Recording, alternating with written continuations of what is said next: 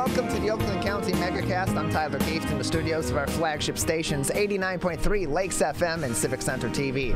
In addition, today, as always, we're on 89.3 Lakes FM in West Bloomfield, 88.1 WBFH in Bloomfield Hills, as well as Birmingham Area Municipal Access, our TV stations, Comcast, Channel 15, and AT&T Channel 99.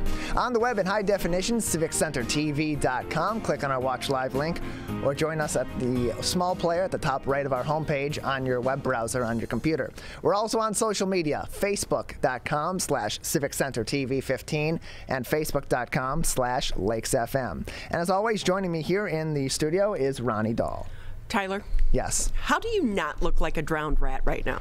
It took me a lot of multitasking this morning to get the articles, of course, posted on our website, get everything ready for technically for the pre-show, other than, of course, these up lights, which I'll have to do at the first break, and all while simultaneously drying off. Because the situation, to set the scene for those of you out in TV and radio land, the parking lot here at Green Media Center is soon to be closed to the public. They are remodeling the parking lot at Chico Elementary, which, of course, we're on the campus of.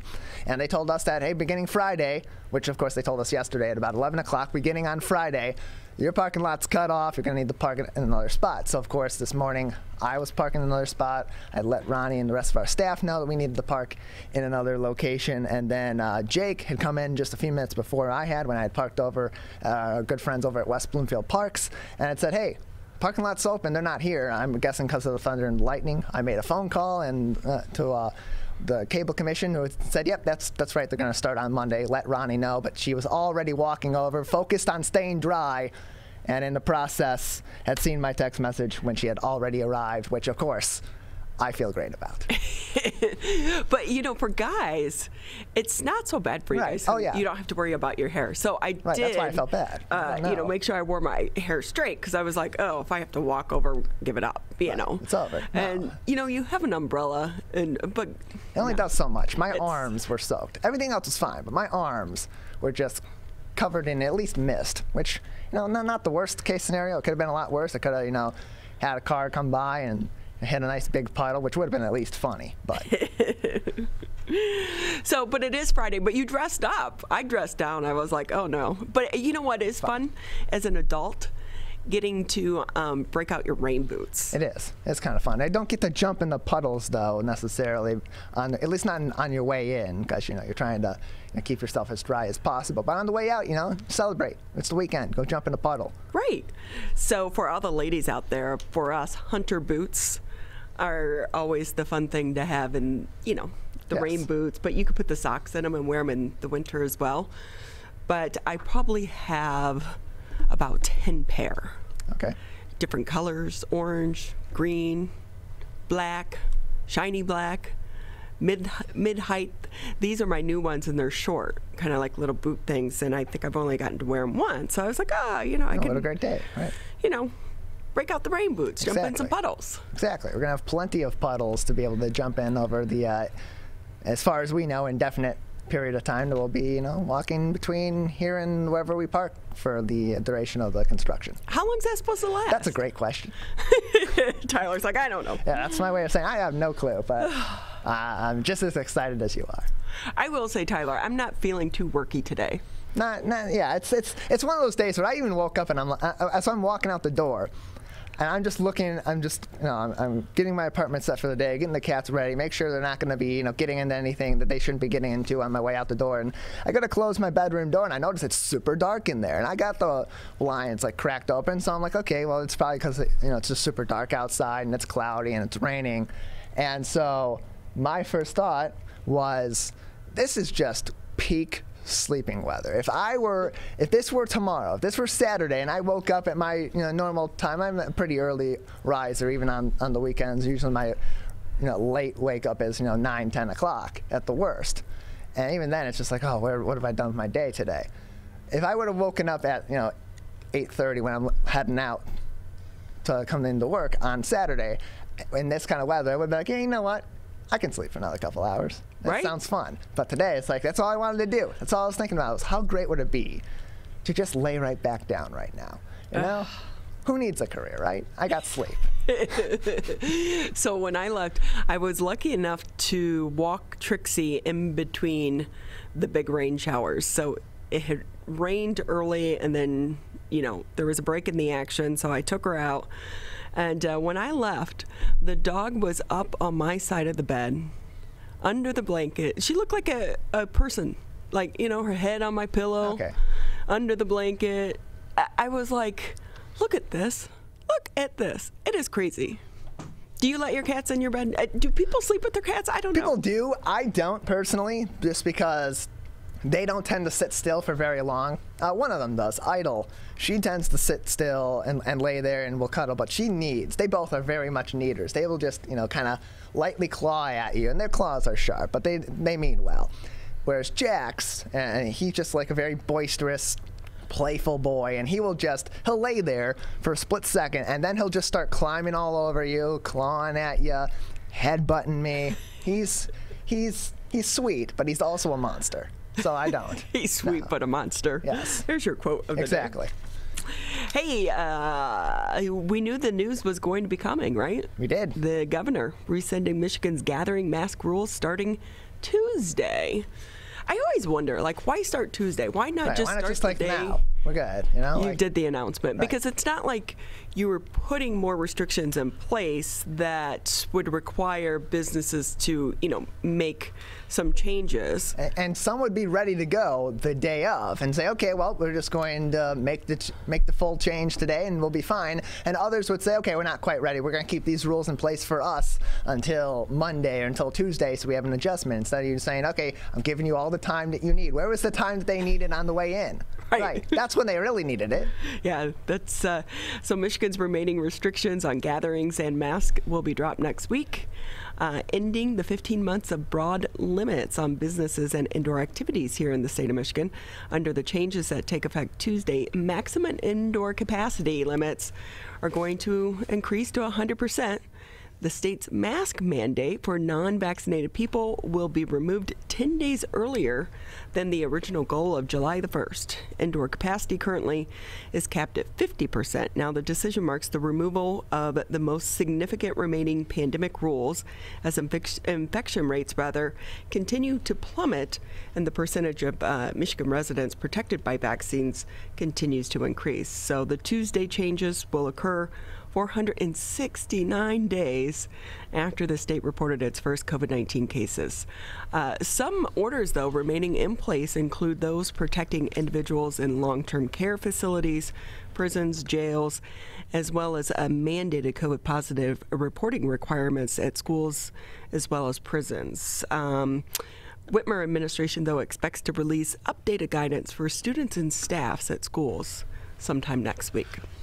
Yeah, but not entirely surprising that some of these regulations stayed in place for places like long-term care facilities and prisons, places that don't necessarily have the full 70% or higher vaccinated rate to prevent constant spread of COVID-19 or significant spread of COVID-19 to unvaccinated patients or unvaccinated inmates in the cases of the prisons. So for now, until they get to that point, and especially with them having so much turnover in those facilities that happens over time, I wouldn't be surprised that they wait to lift the rest of these restrictions until the entire state reaches 70%, which honestly is going to be a while. For the rest of us, this makes sense that this has happened now. The state's been very quick to reopen since we've hit that 55% of the population with their first vaccine, and a lot of these restrictions being lifted has been based off of people that have their first vaccine, which for me is a little bit suspect because isn't the entire point to get people fully vaccinated.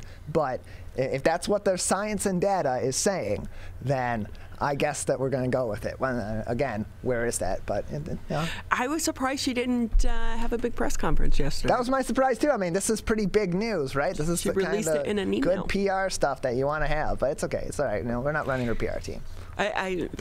We do a good job. I'm such a cynic, though. I'm always like, must be something else going on.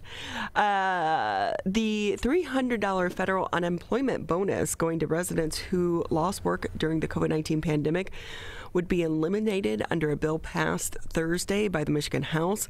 Republicans insist the measure would help small businesses bolster hiring amid the crippling labor shortage. Things are really bad for business owners out there right now.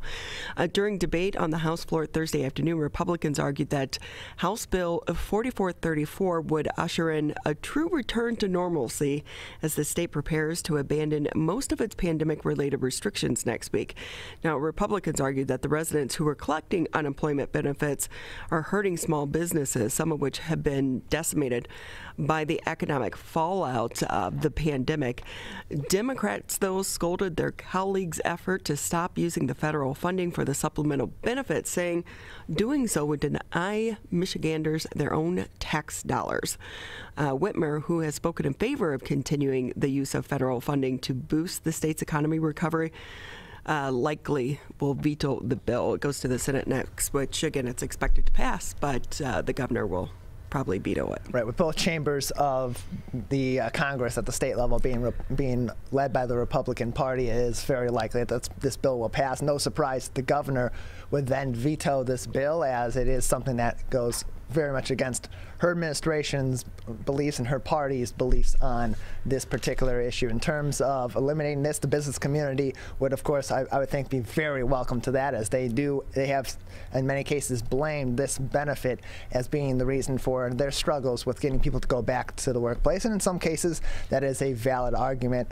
The question is whether or not this would really provide that push and that incentive to go back to work for a lot of these workers, a lot of which have argued that the reason isn't for the benefit, it's because of the pay situation and being able to make a living wage. Both of those arguments, both from the business side and from the employee side, valid arguments. And it's going to continue to be an argument whether or not this benefit, these $300, are still in play.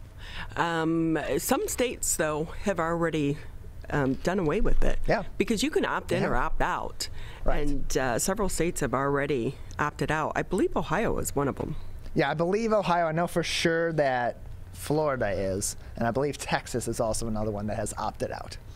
4th of July just around the corner, but get ready, there could be a shortage of fireworks. Uh-oh. Another possible shortage might mean the sky isn't as bright this Independence Day. Weeks ahead of the July 4th festivities, Phantom Fireworks, the nation's largest consumer-based retail fireworks company, is urging customers to shop early as the industry faces a potential shortage for the second year in a row, because sales of fireworks boomed last year, 2020, as more families opted to put on their own shows amid the COVID-19 pandemic after cities across the nation canceled their public displays. So this year, the Ohio-based fireworks company, which has about 80 stores throughout the U.S. and supplies thousands of retailers nationwide, says it has extended store hours and brought in additional staff to try to sell their backyard firecrackers. But like many other industries, the fireworks industry has also experienced delays due to shipment challenges facing the global market. So keep that in mind if you're going to be out getting your fireworks, because, when I worked for ATF, we would have to go do inspections with some of these companies and how they store their fireworks and this, that, and the other. So I learned a lot about the industry. Almost all fireworks are made in China. Yeah, and having this shortage hopefully will end up being a safer 4th of July weekend here in the local area, as the availability of these general fireworks that you see in a lot of these fireworks shows that are organized may not be more readily available, and some of those smaller fireworks that still are dangerous and still are very much in a situation where you need to be handling them correctly and safely and keeping in mind your neighbors and other people around you, those may be a little more commonly available, but even when they are, be kind of sparse. So maybe that will lead to, like we talked about yesterday with John Fitzgerald, less availability, less people using this, maybe less of a situation where we have those emergencies that come up during this holiday with people not quite being responsible with their fireworks. But that's to be seen, because there may be a shortage, but that's not going to stop people from getting fireworks, because much like the chief said yesterday, there's always the situations where people are getting it from the friend of a friend's cousin who knows someone who's a guy on the side of the street behind the Piggly Wiggly selling them. The Piggly Wiggly. Yeah. I haven't heard that since I lived in Charleston, South Carolina. But I will say we're already hearing them, around here. Oh, yeah. It's like from, I don't know, the beginning of June until the end of July. They're going off all the time here in the lake area. So obviously the people around here, maybe they still had some left over from last year. Who knows? Yeah, but just keep that in mind if you're going to be out buying your fireworks. There is such a shortage of so many things right now, bikes and kayaks and boats. I was talking to a guy last weekend who worked at one of the marinas, and he was saying, like, they've been crazy the last, starting last year, and of course this year too, because everyone bought the boats last year, so now they're putting them in the water right now. But there's a shortage of boats. Lumber prices are crazy, gas prices are crazy, but yet we're coming out of the pandemic, but we are still feeling the impact of the pandemic.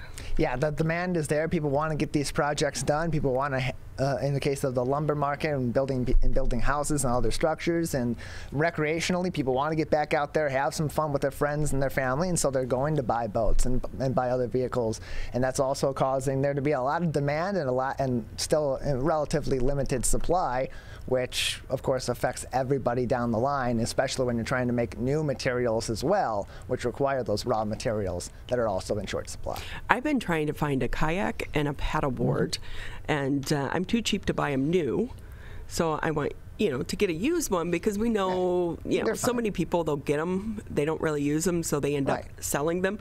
But I'm trying to get one big enough so I could put Trixie Dixie on it and teach her to get out on the water. But even online, like trying to find a used one, they're hard. Like if I see one and I contact the person, it's gone like that.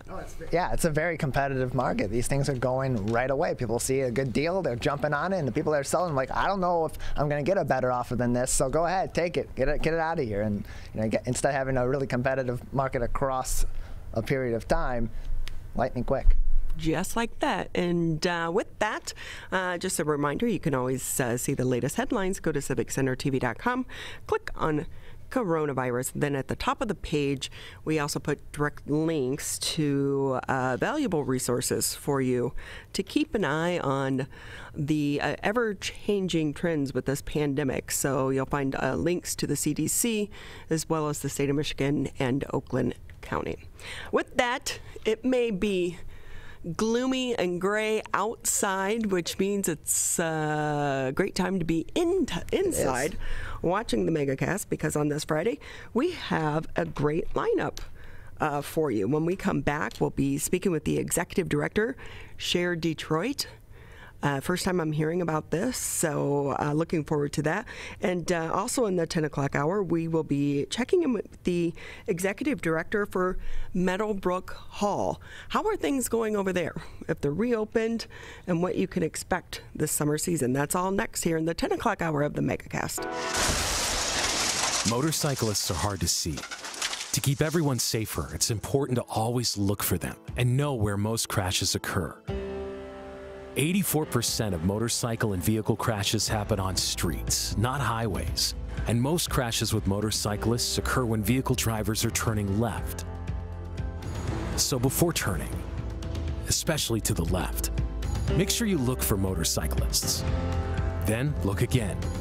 It could save a life.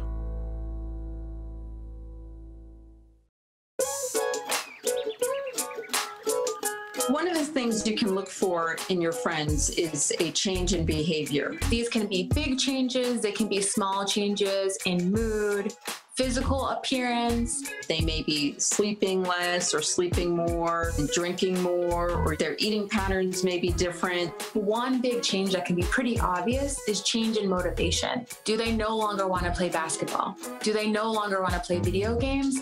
Now that we're spending more time online and in virtual settings, it's really important to pay attention to the language that your friend is using and the words they're using to communicate. So when we text our friends, are they taking longer amounts of time to respond? Are they not responding at all? You don't have to be an expert to try to recognize these signs. The second that you feel it in your gut and that you're concerned, that's the second to have the conversation and open the door to what might be going on. Whatever gets you talking.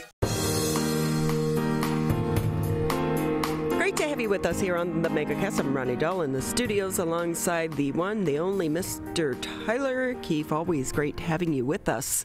As a reminder, we are here live Monday through Friday, 10 a.m. until noon. You can always find us Civic Center TV, Birmingham area, Municipal Access, Channel 15 on Comcast if you have cable, 99 on AT&T. And then you can also listen to us on the radio, 89.3 Lakes FM, 88.1 FM, The Biff. This has been quite the year for so many businesses, but especially our nonprofits as well, because for so many nonprofits, they really rely on some of their big fundraising events to help bolster their bottom line, and they haven't been able to do a lot of those fundraising events over the past year. But there is a new organization that is starting, Share Detroit, which is focused on trying to help some of these nonprofits. To explain so much more, let's bring in Jeanette Phillips. She's the executive director. Great to have you with us, Jeanette. How are you today? Hi, Ronnie. I'm good. Thank you. Thanks for the opportunity to talk about Share Detroit. Tell us more about Share Detroit. So Share Detroit is a website platform that aggregates.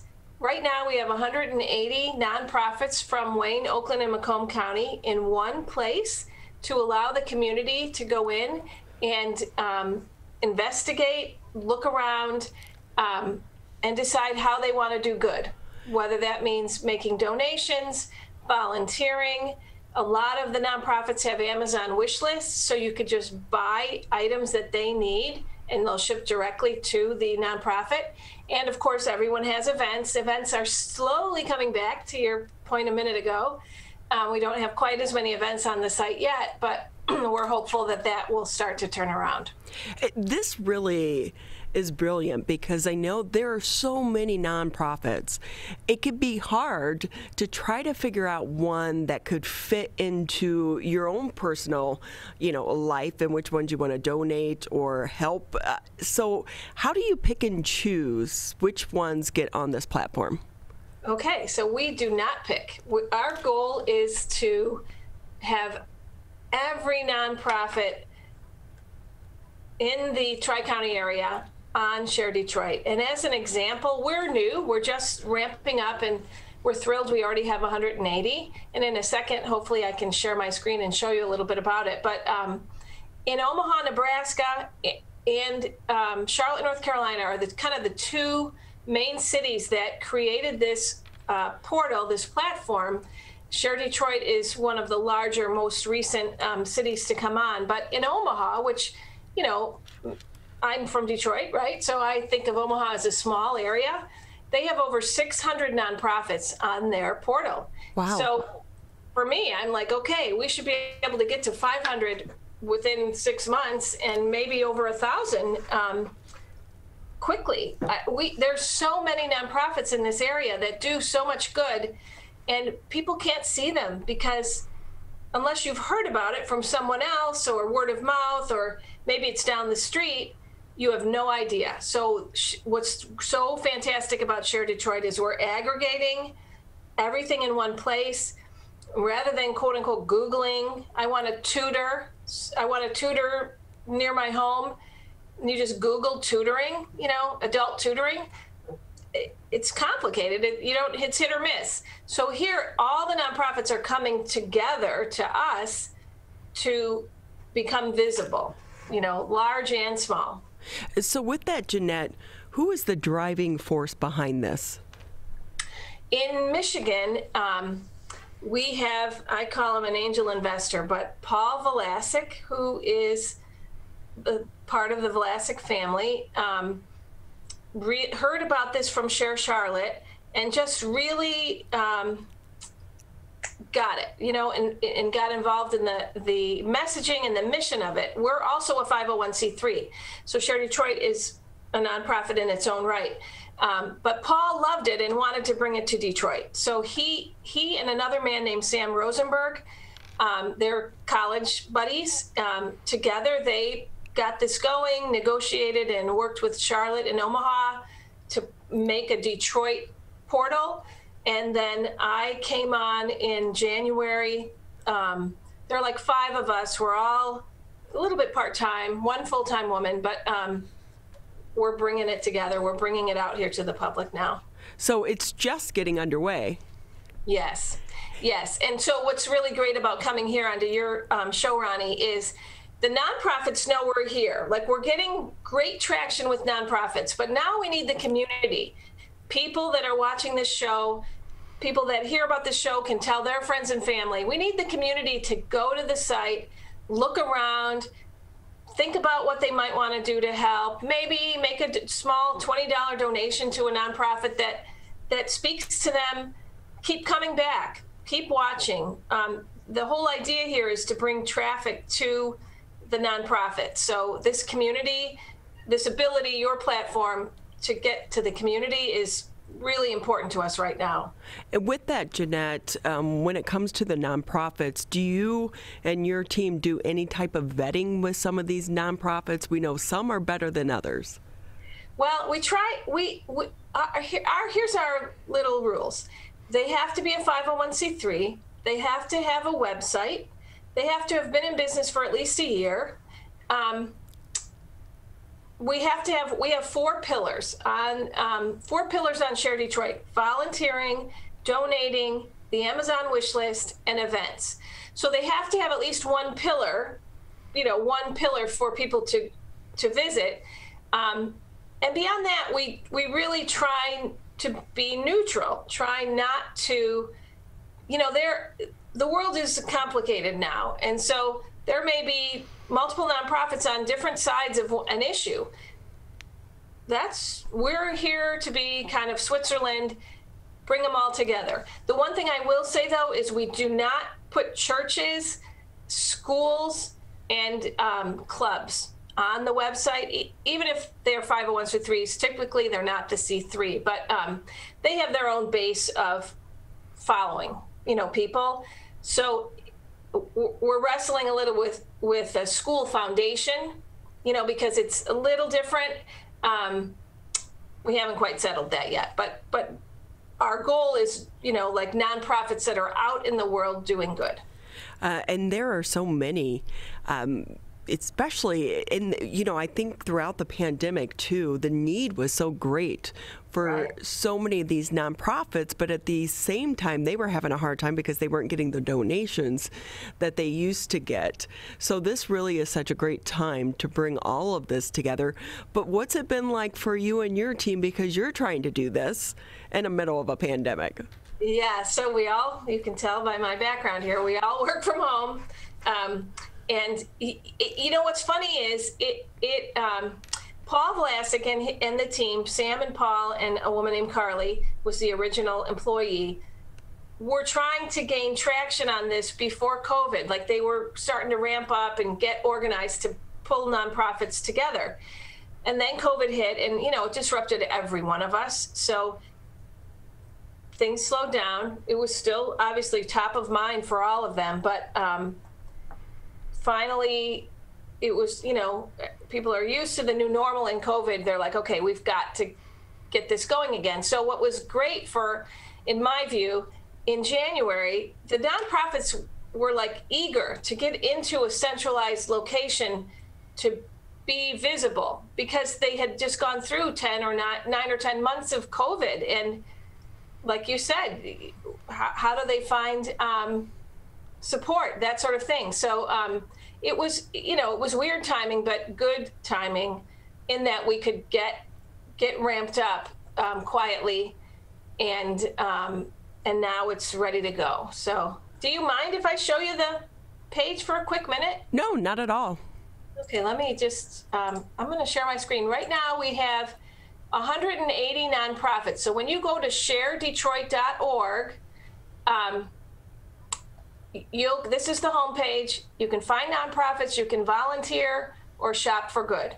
And then towards the bottom are some of the events that are kind of timely. And I'll just point this out for anyone who says, oh, I wonder if my favorite nonprofit is on the site. And if they're not on the site, this is where they go. Are you a nonprofit?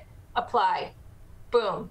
And we will help them. But it's pretty straightforward. So if you go to find nonprofits, these are randomized. So every 6 hours or so, the nonprofits that pop on the first page will change, because we're trying to, like the Autism Alliance is a big one that people have heard of, I'm sure. Metro Detroit Share may not be, but we randomize this to make sure everyone gets a chance. And you can see these pillars here are listed. So in the case of Pajama Program, which is in Farmington Hills, if you wanted to volunteer, I'm going to click here. Hopefully you'll be able to see that. Did you move with me? Yep, you're good. So it just talks a little bit about the Pajama Program, what they do, and they don't have a wish list, so it says that, but what they need is conduct a drive or lead a fundraiser. So this is kind of the way this works. And then I'll just say, I'm going to go back to the homepage for a second. We're going to find nonprofits there. And over here are filters. So if they want to help seniors in education, we just click on seniors here. And these are all of the nonprofits who have said they help seniors. They self-select. So you can see here it tells you which categories they support. Forgotten Harvest, here we are. Friendship House, One Grow Revolution. This is one that maybe is smaller, no one's heard of, but there's so many nonprofits that do such fantastic work. And the web, what I love about it is the website is so clean and straightforward. So I'm just going to show you one more thing and I'll stop sharing. But I clicked on the Senior Alliance box and it goes to the same page we just saw for Pajama Program. And they have 2 volunteer opportunities, and they don't have any events coming up at this time, but if they had events, they would be shown here as well. So it's so simple. And, again, shop for good. These are the Amazon wish lists. So everybody you'll see here, 93 nonprofits, need things that you can just order from Amazon. And if you click the link, you'll go out to the Amazon website and say, oh, I want to buy markers for Life Builders. Okay, great, let's go. So it's just easy, clean, and again, so important to help these 180, I'm going to stop sharing now, 180 nonprofits. And we have like 60 more in the bubble that are in the process of applying, right? So every week we're adding them. But as I said earlier, we need the community now to come and look around and learn and help. Good. I'm sending it right now to my twin sister. She's the co-founder of the Sweet Dreams Project. They do fantasy bedrooms for kids that are chronically or terminally ill. With that, though, when we're looking at the events, how do you keep up to date with the events? Is it up to the nonprofit to go in and add events and take it out? Yes. So we, part of our little team here is to, keep up with them and tell them that they need to keep their page fresh, add volunteer opportunities, add events. Think about, we have a woman on the team now who's focused on group events. So we can engage with churches or corporate community groups, corporate people to do larger volunteer events. So each nonprofit has control over their page. They really, the onus is on them to keep it current. Don't just set it up and walk away. Our job is to try to build the community base to come visit. Their job is to make sure that their page is timely, right? So people do get inspired and do get engaged. Add photos, add events, talk about your volunteer needs. And hopefully people will also donate. Absolutely. You know, especially as we come out of the pandemic and life starts to get back to normal, and some of these nonprofits, you know, a lot of them still aren't doing in-person big events. Right. Because, you know, they take months and months to plan, so they didn't know what was going to be happening right now. So, you know, they've canceled a lot of them. And so donations are so deserved, but also, you know, volunteers. There are so many ways that you can help.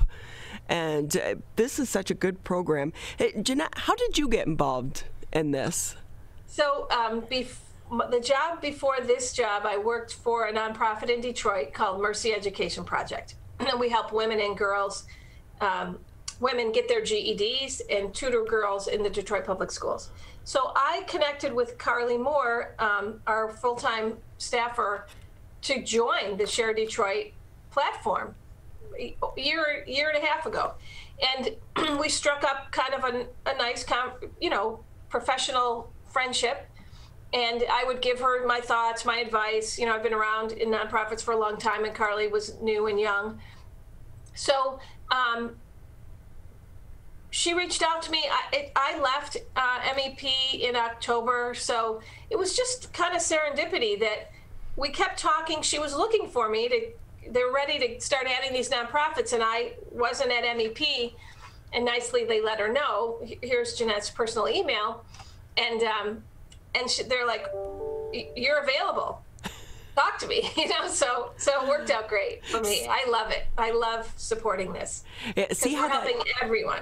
Yeah, and that timing that comes together, right? You know, right. So it's perfect timing. With that, Jeanette, too, are you just surprised when you see all these nonprofits? And a lot of them started just with 1, 2, 3 people when they recognized a need. Right, exactly. And there's a nonprofit. I'll do a quick story. There's one. It's in Northville, Living and Learning Enrichment Center, and the founder is a woman whose son has autism, and she was like, she could see that he was, you know, not getting the socialization with other kids and all kinds of things as he was growing up. And then in middle school and high school, it just like everything stops. So she formed Living and Learning Enrichment Center to answer the need of teens and young adults for socialization, vocational job training, bringing them together in friendship. So that started with one woman in a library in Farmington Hills, the Farmington Public Library. She was a teacher. She dropped everything, focused on living and learning, and now is helping hundreds and hundreds of people with autism and with disabilities too, out in Northville, 8 Mile and Griswold. So yeah, it happens, and it, you know, it percolates up. And our hope at Share Detroit is to allow the community to see more people like Rochelle and allow other nonprofits to grow and really expand. Because it can be really hard for some of these smaller nonprofits because they don't have a big budget to hire a PR firm or to do some of that, you know, social media networking as well. Because some of these nonprofits too, you know, the people that are involved also are working maybe full time or, you know, taking care of their family. So it can be a challenge. This is a great way to get your message out. Yeah, exactly. And the volunteer, you'll see in the volunteer opportunities if you look again, or I hope everybody listening looks again, but they have requests, social media help, photography, videography. You know, it can be things you can kind of do remote rather than going in and packing food boxes, right? There's all the gamut of volunteer opportunities, and they do need the help. They definitely do, the small ones especially. So with that, Jeanette, can it be hard some days, though, to talk to, you know, some of the founders or workers from these nonprofits? Because some of them, you know, get started out of heartbreaking situations. Oh, yes, yes, yes. And so there's one example. It's called Kevin's Song. And so the founders are parents, husband and wife, whose son committed suicide. And that's out in Grosse Pointe, but they're focused on trying to help other families not go through that, how to recognize warning signs, how to bring people together. So even though it's, it's heartbreaking to hear sometimes these founding stories, they're doing such great work. And it's so important for, some people need the support, right? So also on the nonprofits, I'm so focused on how we can help the nonprofits, but all the nonprofits are there to help us. Their goal is to help different aspects of the community. So Kevin's Song is there to help people who may be going through that or worried that their child or husband or wife is thinking things like that. So it's, it's another way to help the community, see what's out there, what resources are available. And I'm glad you asked that question, because that's important too, right? Yeah, it really is. Yeah. And, we see that, I know there is a lady in Detroit whose son was murdered, and she started a group, Mothers of Murdered Children, and for them, they lean on one another. Like, right. For her, it's part of her healing process, but for other mothers that are going through it, it really is that resource of bringing everyone together so that we can heal as one community as well. And sadly, it's through heartbreak so many times. Jeanette Phillips with us again, Executive Director for Share Detroit. Jeanette, just another minute or two before we say goodbye. Anything else maybe I didn't ask that you want to add? I want to just say out loud again that we need the community to come to Share Detroit, take some time, and when I say that, I mean 5 minutes. Just scroll through, take a look, see what's there, how you might be able to help. I know Detroit is a beautiful city, this metro area, because we all want to help and we all understand we have to do the work. It doesn't happen by other people. We don't have that kind of a community. We know we have to dig in and get it done. So what we're trying to do at Share Detroit is get it done by bringing it together and then allowing the community to help. And again, some person in the community may find a resource that they never knew existed, which also could be, is beautiful. So spread the word is all. That's my hope now. Is I need everyone to understand sharedetroit.org. Let me go check. That kind of thing. Well, we wish you the best of luck and continued success with this. It's a great platform to try to get all these nonprofits the help that they need. But also, coming out of COVID, Tyler, too, so many people, we've been depressed. People are suffering from mental health issues. This is a good way to get back involved and get engaged in your community, because when you're feeling isolated and alone, when you go volunteer and help, your troubles don't seem so big, So this is a win-win, Jeanette. Exactly. Thank you so much. Well, thank you again for your time. Share Detroit if you want to find out more. We'll take a quick break here on the Megacast. When we come back, we'll be headed out to Meadowbrook Hall. That's next here on the Megacast. Can I ask you a question? Why did you get your kids vaccinated? It was hard for them to social distance, to be isolated from their friends. I want them to get back to school and sports games. So as a pediatrician, I recommend the vaccine to everyone I know. The boys lost a former teammate and classmate who was only 20 years old. It's been a devastating year. We want to get back to normalcy. Our daughter is really looking forward to being with her friends, being a kid. Can I ask you a question? Why did you get vaccinated? I'd like to go to these school dances and spring break to have fun. I want to be in person for college next semester. I want to get out of this pandemic. I wanted to protect the people around me. Why did you get vaccinated? Because I'm really looking forward to hanging out with my friends. I just want to go to a show, dance around, not have to worry about anything, feel like I'm free again. So we can not miss out on the best years of our life. People are getting out to walk and bike in higher numbers. More vulnerable road users and higher speed traffic can be a dangerous combination. Crash severity has increased, so if you're driving, be sure to slow down and look for people. There's no need to speed. If you're biking, ride with traffic. If you're walking, avoid stepping into the road if possible. If you have to walk in the street, walk facing traffic. Learn more at walkbikedrivesafe.org.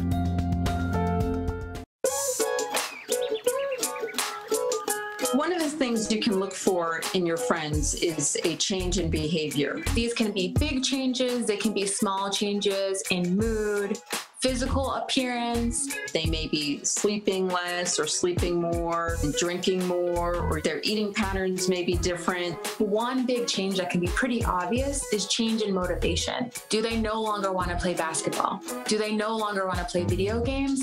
Now that we're spending more time online and in virtual settings, it's really important to pay attention to the language that your friend is using and the words they're using to communicate. So when we text our friends, are they taking longer amounts of time to respond? Are they not responding at all? You don't have to be an expert to try to recognize these signs. The second that you feel it in your gut and that you're concerned, that's a second to have the conversation and open the door to what might be going on. Whatever gets you talking. Today, it is easier than ever to join Michigan's Organ Donor Registry and help build a bridge of hope for organ, tissue, and eye donation. Just one person can potentially save or help improve the lives of up to 75 people. By joining, your legacy could be the gift of life. Sign up today at michigan.gov/SOS or at any of the more than 145 Secretary of State self-service stations located across Michigan. Be part of Michigan's Bridge of Hope by adding your name to the Organ Donor Registry. Welcome back to the Megacast. As a quick reminder, you can always catch previous episodes of the show. Just go to civiccentertv.com, click on Megacast, or the on-demand section if you just want to catch an individual interview. You know, we've had Brook on a few times throughout the pandemic. It is such an incredible place to visit. Have you been there before? I have, yes. It is an incredible place, yes. You know, and I know that I've been to a few events there as well, but a lot of things had to be closed down at the hall over the past year or limited. But fingers crossed, things are getting back to normal at Meadowbrook. To talk a little bit more, let's bring in William Matt. He's the new executive director. Great to have you with us. Thank you. Glad to be here. Nothing like changing jobs in the middle of a pandemic. You know, I have a little bit of a commute, so actually working remotely still occasionally is kind of helpful. So it hasn't been too bad.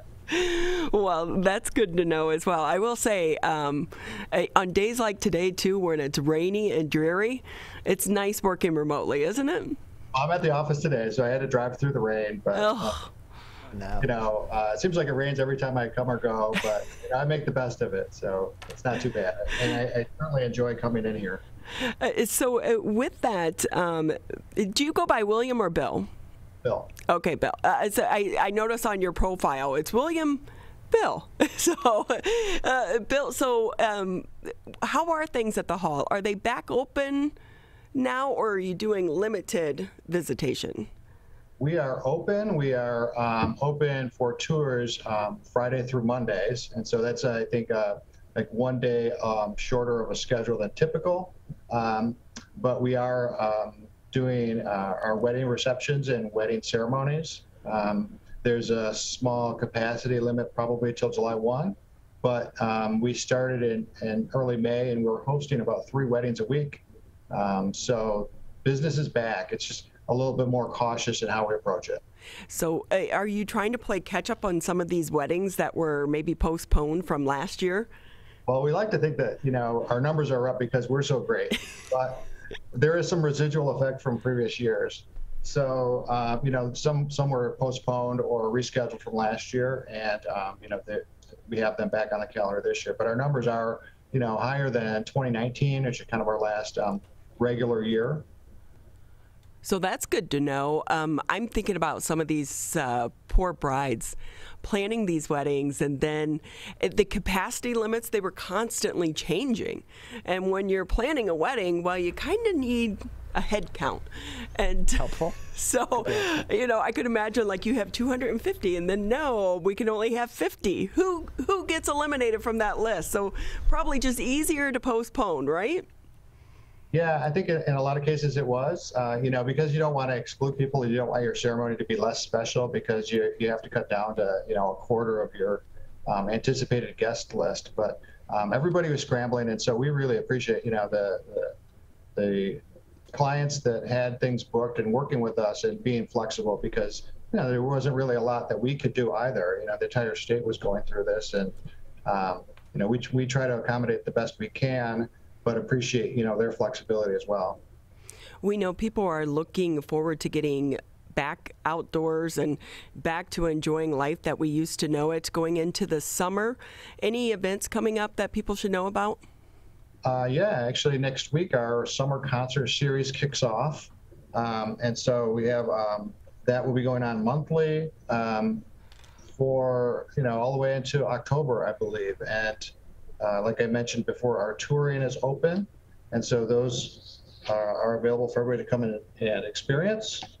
And you have to pardon me because since I am brand new, I'll have to refer to some notes. I don't know this as well as Jeff did.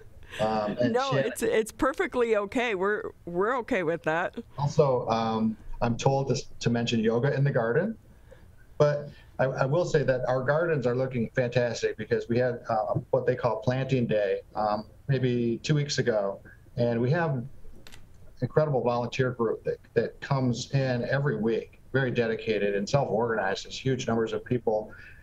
And in planting day, they probably planted 1,000 or more plants and flowers all over the grounds, just in time for kind of a spring rebloom. And so the grounds are looking amazing, and it's really beautiful right now. What's been the funnest thing about this job for you since you've joined the team? The funnest thing for me is the hall itself, kind of exploring different areas of it. I was here at least 2 weeks, and I was still discovering new hallways and new rooms and kind of wandering around and finding these features that are kind of built in, sometimes hidden. And so, you really don't get to see those on a typical tour. You have to do the behind the scenes tour, for some of these things. But, there's the secret stairways, and there's the ladder up to the playroom and passages and windows and things, going out on the balcony to overlook the property, from the fourth floor, from the flagpole. So, really getting to poke around and like open up closets and, everywhere you go, there's something amazing, every room. Bill Matt with us here on the Megacast. He's the executive director over at Meadowbrook Hall. And with that, Bill, you had me at that one word, secret stairway. Are there really secret passages in the house? There are, yeah. There's probably 4 I can think of right offhand. What? So from the library, there's a secret staircase, and a lot of the design was built in with the paneling, and so it's a door like a bookcase, but it's actually a door, not a panel. And so if you open it, there may be filing cabinets in there, or in some cases there's stairs, for instance, into a magazine room off of the library. Each of the children's bedrooms have a staircase or a ladder that takes them upstairs above their room to a playroom. And of course, then there's the most famous one that goes from the game room in the lowest level up to Alfred's study, and then to Alfred's bedroom. And so he had a direct route up and down that staircase to his favorite spots of the house. That is so cool. And, for those that, I'm sorry, we probably should have started off with this, but for those not familiar with the house, give us the history.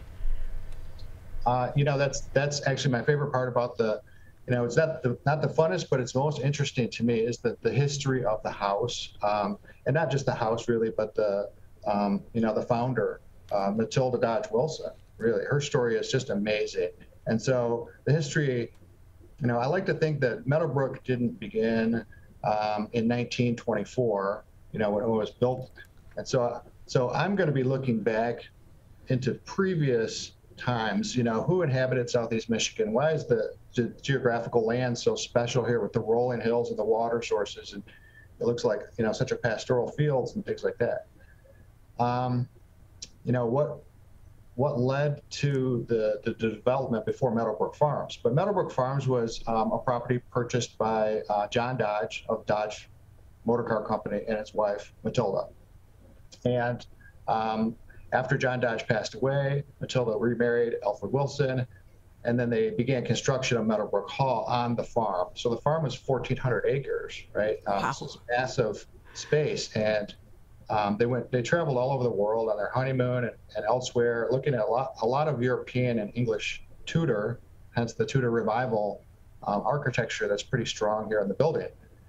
And so they got all kinds of design plans and sketchbooks and notebooks and things like that. So one of our strongest features really is our collection of works on paper, which are these designs, these blueprints, these drawings. It's just an amazing collection because they were so prolific in their research. So Matilda and Alfred built the home. It took a few years, and then the Roaring Twenties, the Great Depression hit right about that time, and it wasn't used like it was intended, but it was used, for the family. And beyond the home itself, when Matilda's greatest legacy really was, she gifted the entire property, the entire estate, Meadowbrook estate, including the hall, to then MSU Oakland to form it. It was the creation of Oakland University. And so, what a tremendous legacy to leave behind, where you have 20,000 students every year that graduate, attend Oakland University, and you have generations of people that were able to benefit from education. It goes to her kind of root, as a kind of a working class, blue collar, educated woman in the 20s. If you can imagine the glass ceiling that she must have faced. And I like to think of her relationship with the Dodge brothers, because people say that she was, the Dodge brothers' secretary. But at the time, when you're creating a motor car company, an empire like that, I would say that she was a co-equal partner in that relationship with those two brothers, because while they're inventing and they're, selling and marketing all of their products and things like that, somebody's running the business, and that was Matilda. Wow. What a fascinating woman. And like you said, such a legacy that she leaves behind as well. Again, we're talking with Bill May. He's the executive director over at Meadowbrook Hall. And with that, if we can ask, I know that, you have the summer concert series. There's so many other things that are going on over at Meadowbrook. How is it working? Do people still need to get tickets online? Is capacity limited right now, or will you get back to normal starting next week? So we expect to be entirely back to normal next week, but currently, I think a lot of cultural institutions, and from all my peers and colleagues I've spoken to, we had to quickly develop some online capacity that we really didn't have before, but it actually kind of dragged us into the future, right? So now we were, able to offer tours via app or mobile tours or online tickets, for instance, that maybe we hadn't done before. And so that's a feature that, really, in today's day and age, you kind of come to expect it, right? And so we will continue to offer all of our tickets and, for events and tours to be purchased online. We will stagger that if there's a need to, so that we can only, allow in, maybe 15 or 20 people at a time or something like that with that particular time slot. And our wedding capacities, really, it's right now it should only impact like about another week's worth of weddings, but they're still at 50% capacity, only due to the fact that if they did need to come inside for a kind of weather shelter situation, we wouldn't have to leave anybody behind. And so, we're thankfully through the most limited or restricted part of COVID. And so people coming to the house, of course, if you're, you don't have to wear a mask if you have had your vaccination. And it's very much like most other businesses that's reopening with a flourish. Well, we are so excited that it is reopening, especially in the summertime as well, because it's a great time, like you said, Bill, to go visit the hall, because the grounds themselves are worth going and exploring as well. Where can people get more information? meadowbrookhall.org. And also, of course, you can follow us on all the social media outlets, Instagram, Facebook, Twitter. And our phone number, if anybody wants to actually talk to somebody, is 248-364-6200. The old school way. That's Picking right. up the phone, right? still need that. Well, Bill, we so appreciate your time today, and we wish you best of luck in the new position as well. Thank you. I look forward to meeting you at some point, and welcome everybody out to Meadow Brook, and have a wonderful, weekend. Father's Day weekend is coming up, and hope everybody has a great time enjoying the space. Most definitely. Again, Meadowbrook Hall getting reopened again this year. So different than this time last year, Tyler.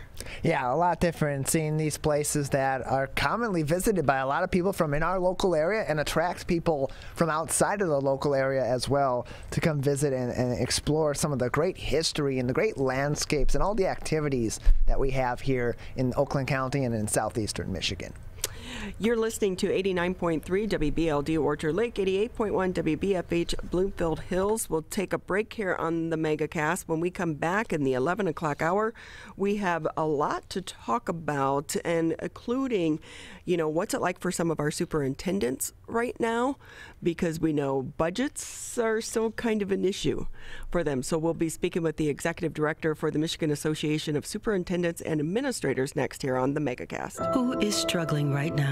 I am. My son is. Many are struggling with anxiety, depression, and substance use. Before it becomes a crisis, reach out to MyCal, the Michigan Crisis and Access Line, for free confidential support 24/7. Available in the Upper Peninsula and Oakland County. Just call or text 1-844-44-MyCal or chat online at michigan.gov/MyCal. A message from the Michigan Department of Health and Human Services. Motorcyclists are hard to see. To keep everyone safer, it's important to always look for them and know where most crashes occur. 84% of motorcycle and vehicle crashes happen on streets, not highways. And most crashes with motorcyclists occur when vehicle drivers are turning left. So before turning, especially to the left, make sure you look for motorcyclists. Then look again. It could save a life.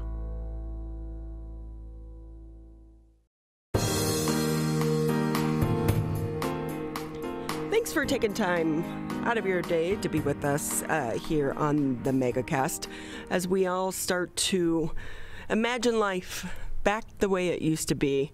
It's still a challenge for so many of our educators because we have to remember, students.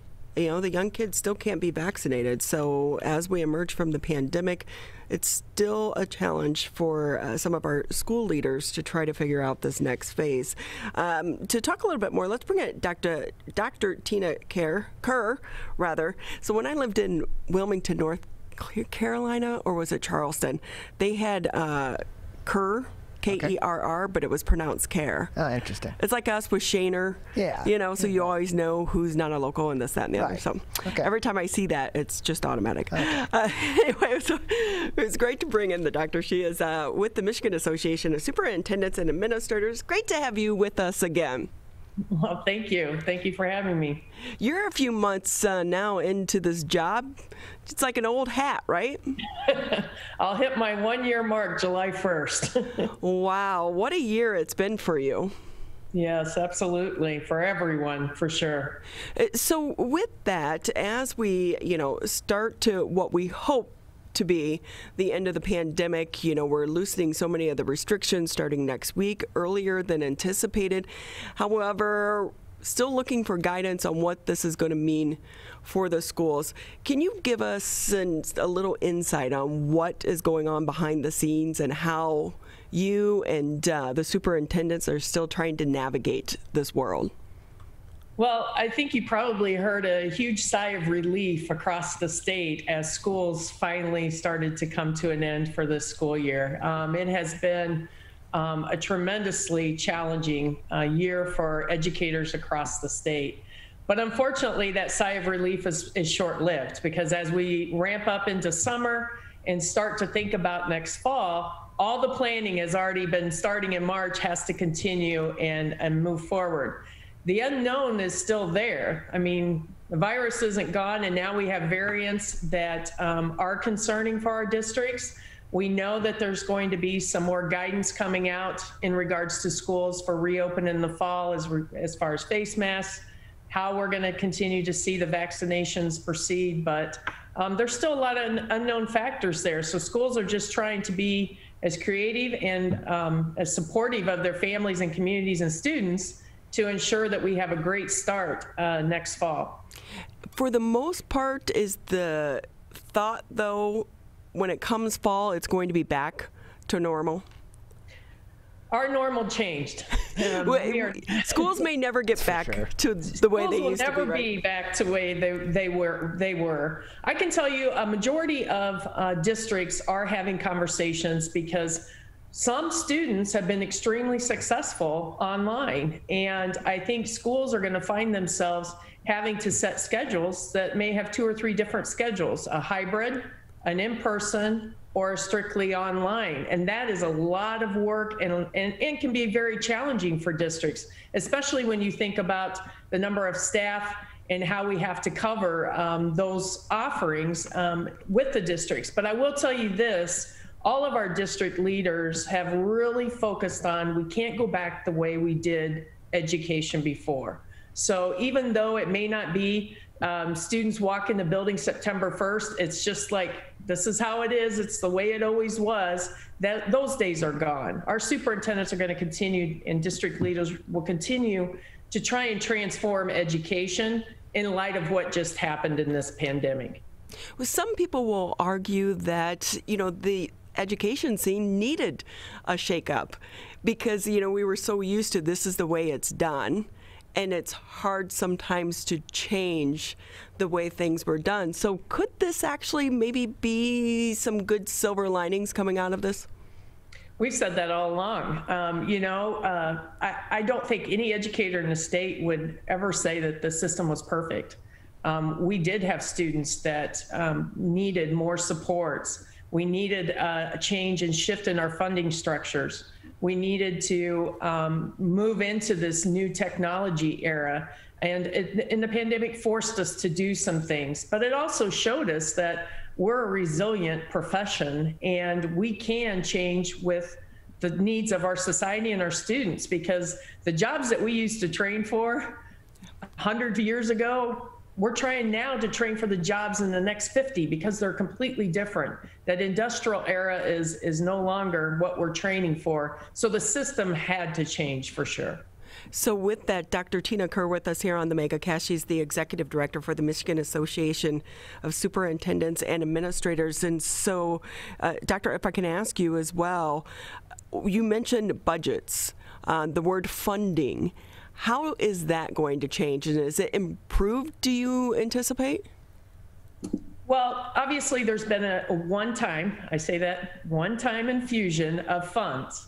That doesn't fix our funding problems in Michigan. This SFRC report is something that we fully support as an association, as well as the work you may have heard from with Launch Michigan. We have to have an adequate, equitable, and sustainable funding structure moving forward for students. Not every child costs the same to educate. And the other issue is this pandemic showed us how we knew we had equity gaps, but they were exacerbated through this pandemic. And so I feel we are in crisis right now to really truly change the funding structure of Michigan schools, because our students deserve that and have to have that in place so that we can continue to improve the services that are provided to them and help educate every child where they're at and where they're coming from. Well, I think, coming out of this pandemic, one thing, so many parents have a much larger appreciation for our educators and all of the work that, the teachers and everyone on the front lines of the education system in the state of Michigan, you're newly appreciated. But when we're talking about funding, how would you like to see it change? I don't think we have time for this whole interview to tell you all of how I'd like it changed. The big thing is if you haven't, the SFRC report is very thorough and talks about how we have to, number one, cost of living, inflation. Typically, we have not covered for that. The biggest issue for me is the special needs, ELL, and at-risk youth. The funding structure we have does not meet their needs. We have to adjust and create a more equitable system. And then the other issue is in my perfect world, it shouldn't matter where your zip code is as to what you have access to. And unfortunately, across the state, depending on where you live and depending on what's available, your zip code does impact that. And that's because of the funding structure we have right now. I think all of our high school students should have access to a career and tech opportunity, early college.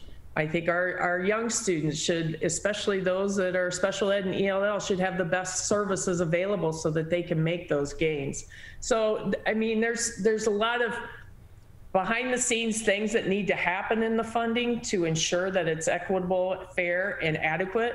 But like I said, we could talk all day long about what that looks like in terms of dollars.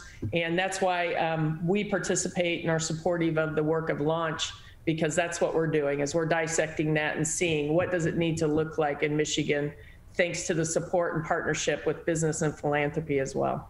And you know, we know too, schools are struggling right now to get enough employees, from teachers to bus drivers and everyone in between. How is that going to impact the education that our kids have if we can't start filling that gap? It's going to have we are in crisis right now as far as our educator shortage. You know, during the pandemic, we saw staff members that may have had medical issues that have walked away from the profession just because they didn't want to risk their lives to be an educator.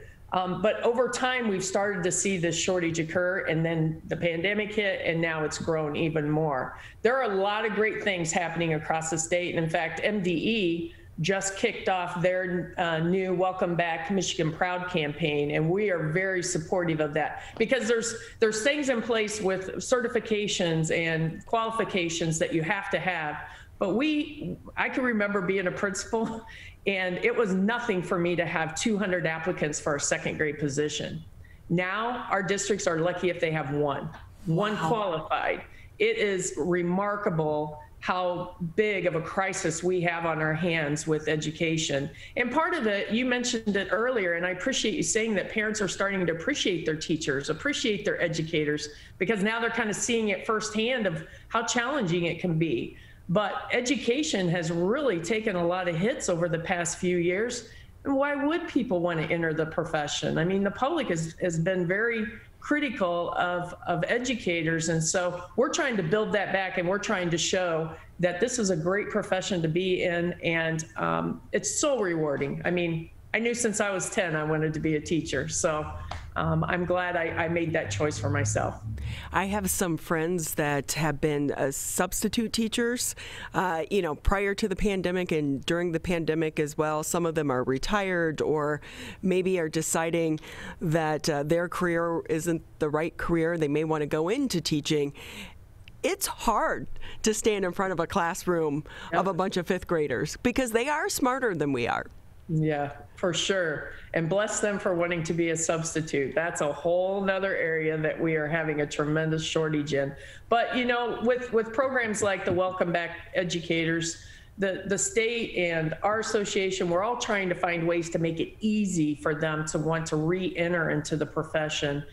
Because, again, 10, 15 years ago, they couldn't get a teaching position, so they had to pick another career path. Or unfortunately, we shipped so many of our quality educators out of state because they had to go somewhere else to find those jobs. So this is kind of our all hands on deck. We need to get our educators back in the classroom. Because if we don't have teachers to fill the classrooms, that continues, the struggle to try to get our kids educated. And Absolutely. If we're looking at the gap, we do know that, in history of all industries, not just teaching, but when there is a shortage of qualified people, then there are people that make it through the cracks that maybe shouldn't be teachers. So is there concern in that arena as we go forward? Well, we've said all along, and again, with all our stakeholder work that we do with MDE, is this is a premier profession.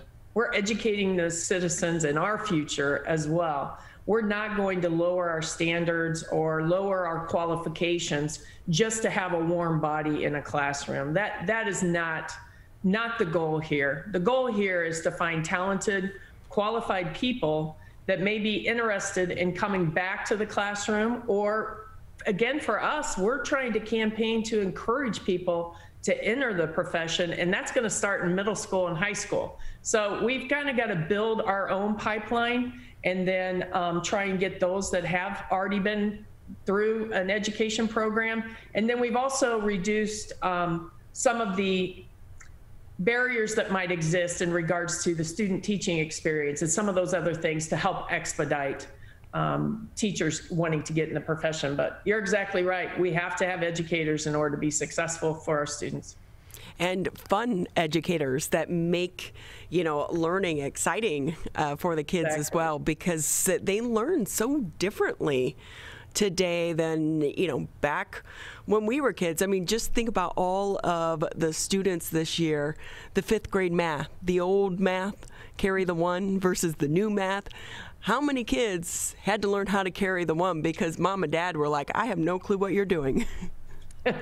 Yeah, I've seen enough of the memes on Common Core that I totally understand. And having been an educator and then being an administrator and going back and trying to help my own child, I was like, what's going on here? I need to do a little more investigating. So it is very challenging. And we're trying to create a new group of leaders coming through our system so that they can be successful in the workplace that is ever evolving. And now with COVID, I mean, how many businesses have gone completely online? If you don't have those technical skills, you're not going to be successful. So yeah, we have to have education be more flexible and have the ability to be more agile. And with that, when we're talking about the students, because we know that throughout the pandemic and over the past year, some students just got lost in the shuffle because it was hard to, do count days and things of that nature.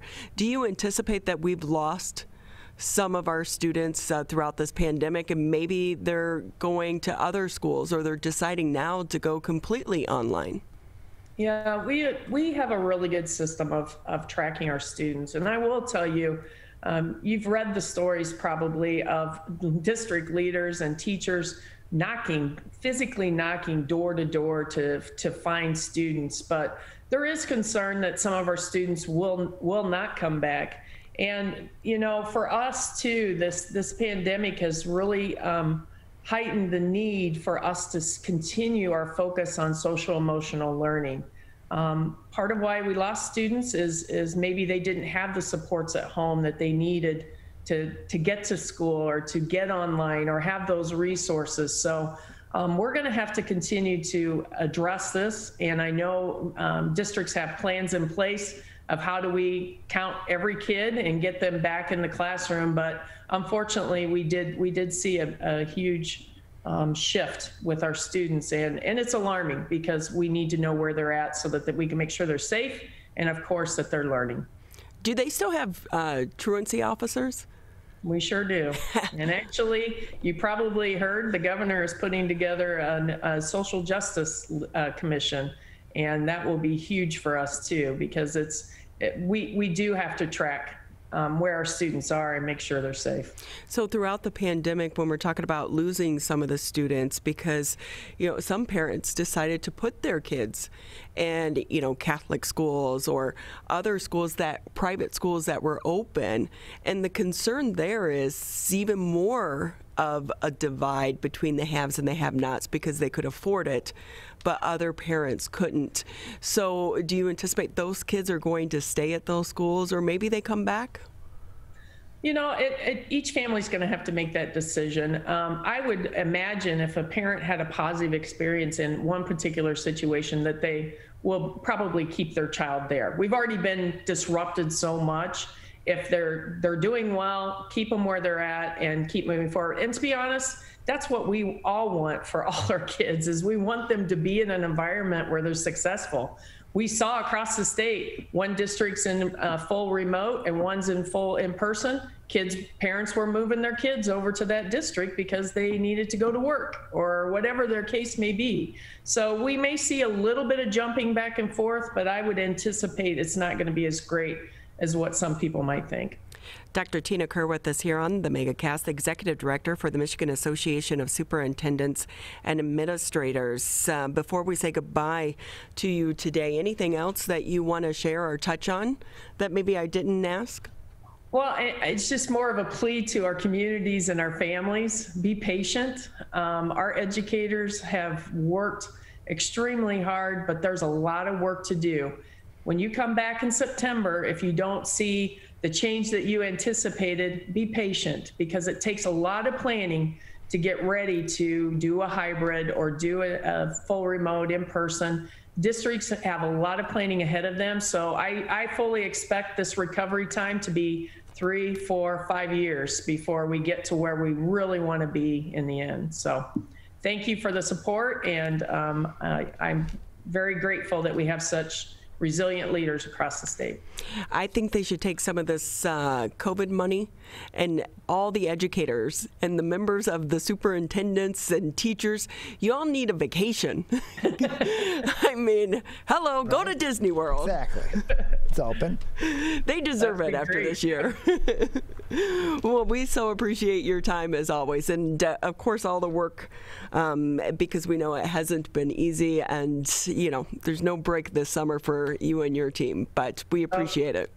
Yeah, absolutely. And thanks again for bringing awareness to our communities. Support our educators, and that's everyone in the schools. Be nice to the bus drivers, be nice to the janitors and the superintendents. They've really been kind of the punching bags throughout this pandemic, and it's not been an easy time. With that, though, we'll take a break here on the Megacast, and when we come back, I'm excited to talk to our next guest. It's the owner of the Board and Brush over in Sylvan Lake. They opened up right before the pandemic. How are things going? We'll check in with them next here on the Megacast. One of the things you can look for in your friends is a change in behavior. These can be big changes, they can be small changes in mood, physical appearance. They may be sleeping less or sleeping more, drinking more, or their eating patterns may be different. One big change that can be pretty obvious is change in motivation. Do they no longer want to play basketball? Do they no longer want to play video games? Now that we're spending more time online and in virtual settings, it's really important to pay attention to the language that your friend is using and the words they're using to communicate. So when we text our friends, are they taking longer amounts of time to respond? Are they not responding at all? You don't have to be an expert to try to recognize these signs. The second that you feel it in your gut and that you're concerned, that's the second to have the conversation and open the door to what might be going on. Whatever gets you talking.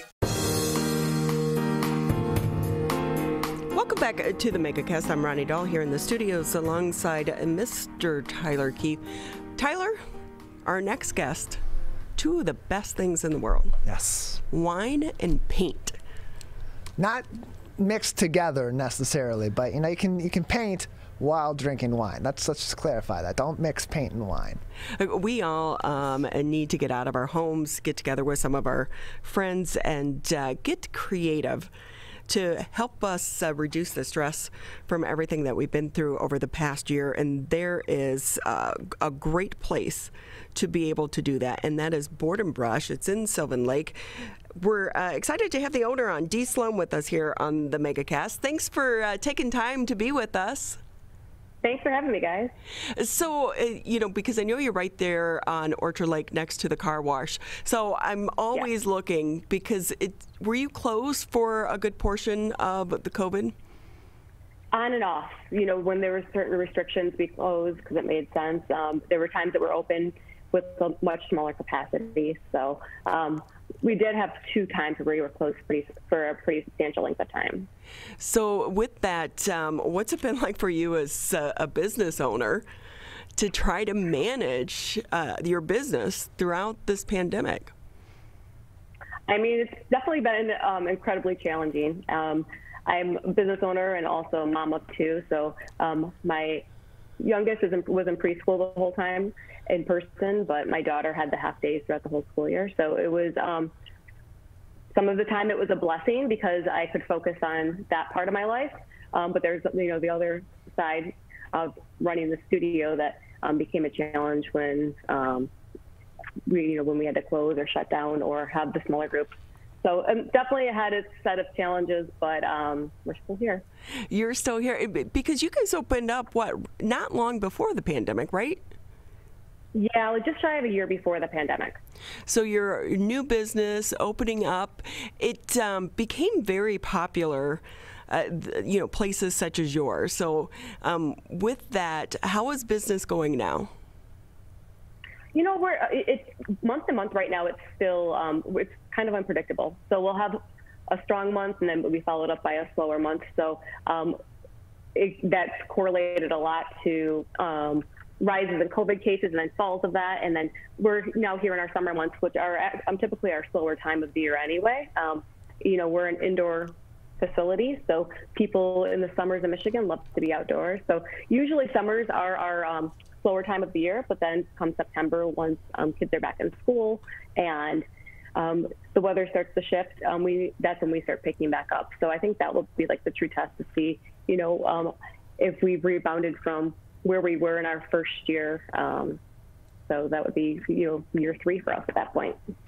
So Dee, I'm looking at like the flower box and the s'mores box right there with you. So super adorable. Do people have to be artistic? No, not at all. You can come in and you can be the least artistic person. You're guided step by step with one of our instructors, and we use stencils, so that's how you can get those nice clean lines and the design painted onto the boards. So all you have to do is come in ready to have fun and listen, and you guys will be able to walk out with something like this. See, and then you could say, Tyler, look what I made. Exactly. I'm an artist. It's like, art camp. Absolutely. We get customers who, have come in and made multiple projects for their own home, but they just love the experience of making something, and they can always find a great excuse. A teacher at the end of the school year, a wedding shower, actual wedding, just different events in people's lives that we see customers coming back time and time again to create with us. And it really is a good gift because it's, you can make it personal.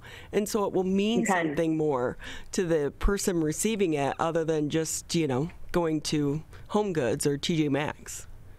Absolutely. That's what we say. Like, these are homemade. They're made from the heart. So you give that extra personal touch. And then a lot of our projects have customizations with like last names and children's names, things like that. So we find it doesn't matter how old you are. If you still have a parent alive, they love homemade gifts from their kids just as much as somebody, maybe in my stage of life who has a 7-year-old and a 4-year-old. And I, cherish those gifts. So we find that some of the customers who make them for their parents then come back together because they've loved, getting the gift from their child and want to come experience it with them. Dee Sloan with us here on the Megacast. She's the owner of Board and Brush in Sylvan Lake on Orchard Lake Road. And with that, Dee, how does this work? Is it, do you go in, do you pick the project, or is it just a free-for-all? So we either have public or private events. So either way, all of our customers pre-register. So they would go onto our website.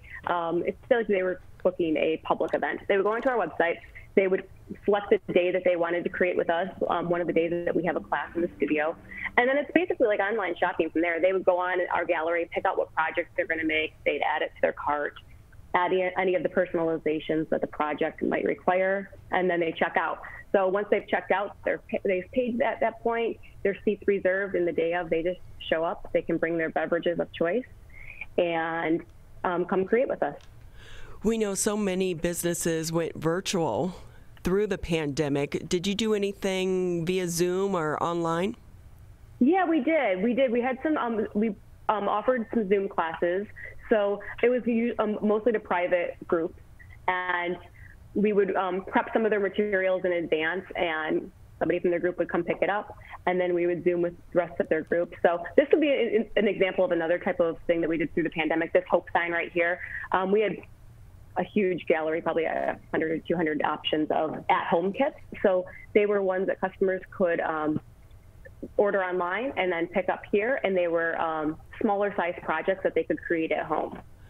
And with that, Dee, do you think that that's going to stick around, or are people just excited to get back in person? I think both. I think it opens up an opportunity for larger groups that we couldn't fit in a space like this, especially ones that might have reasons why they can't all gather at the same time or be at the same place at the same time. So, for instance, like a work group that maybe has members of their team scattered. That's or we have like an elementary school that wanted to have a way for students to connect. So some were virtual, some were in person, and they did a Zoom and made a similar type of project like this during that Zoom call, so that the students could have a time to connect with each other. So that was a really fun experience. What made you want to open up this business? Are you creative to begin with? I am. I always have been creative and just love creating. I wouldn't say like I'm not an artist, so I wasn't ever going to be, Picasso or anything like that. But I've always been creative, so I just love working with my hands and starting a project start to finish and seeing, what I've accomplished and what I've made. So really wanted to share that, and was in the corporate world for a long time and ready to do something completely different from that. So and then here I am. So how's it been going? Are you happy you made the move?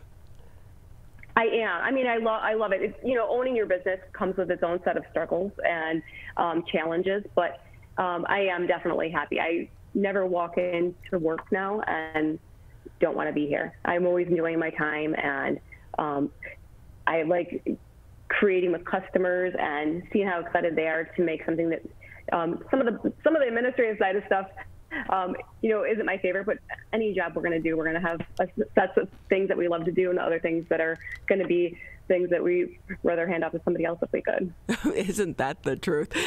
Dee Sloan with us here on the Megacast. She's the owner for Board and Brush in Sylvan Lake. And so how does this typically work if you get like a group of girlfriends or a group of coworkers and then they pick a time, or do you have set times? Yeah. No, we don't really have set times. We're pretty flexible. It's depending upon availability of staffing and group size. And so usually customers will call with the date that they're looking for. We'll check to make sure that we have that time and date available. And from there, we are able to usually host a variety of groups. So once we're back to full capacity, we can host groups up to right around 30 people. We've been on smaller capacity until this, I think next week is when those capacity restrictions are lifted. As a business owner, it's been a bit of a roller coaster ride trying to keep up with the restrictions and what to do here and what to do there. And yeah. You need a mask, you don't need a mask. So how has that been for you in navigating this world of restrictions? It's been interesting. Most customers have been pretty compliant with the rules and regulations and respectful of that. We want to make everybody comfortable in our space. So it has, there's been times where we can't make everybody happy, but we're going to follow the rules that are put into place because that's what society expects of us right now, and we want to do the right thing. So there's been challenges with it, but I'd say overall it's been relatively smooth in that regard. I've heard of other businesses, large and small, who've had a lot more challenging situations than I've been presented with during this. So with that, Dee, I'm on the website, wine, paint, and wood signs. That's right up my alley. Tell us more about that. So our main medium we use is wood. So customers will, like I mentioned earlier, select a project they want to make. They're going to come in and you're going to start with raw materials. So none of this is going to be stained. It's not going to be sanded. You are going to come in and do all the work while we guide you through the steps. So you're going to be really hands-on of sanding this and staining it and applying the stencils and painting and whatever finishing touches your project might include. And during that time, it doesn't have to be wine. It can be whatever your beverage of choice is. Some people will come in with their coffees. Other people will come in with their wine or beer or whatever beverage they might like. and just enjoy a night out, especially after the last year plus that we've all been through. Right. So go ahead and be honest. Have you seen some people leave and their stuff is just terrible? You're like, they weren't paying attention at all. Oh, boy. Very rarely. Those are the ones I use as examples as to what not to do.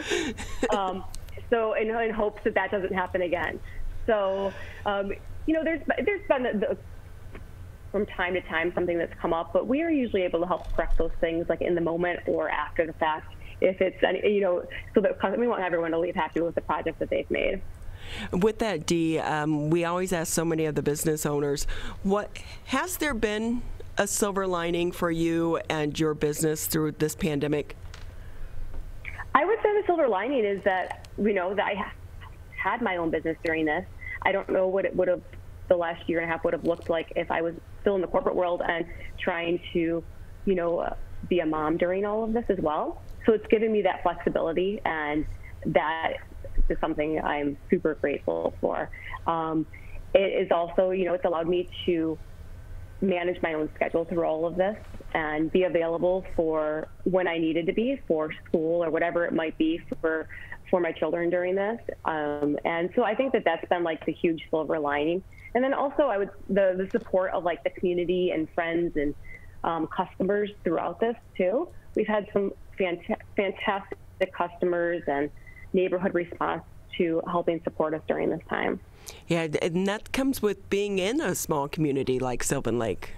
Yeah, I could never imagine another community to live in. It's a super supportive community. It's wonderful, very close-knit, and that's another one of the groups that, we did a big Zoom with a bunch of the neighborhood ladies during this, and have had support, along the way from lots of people within our community.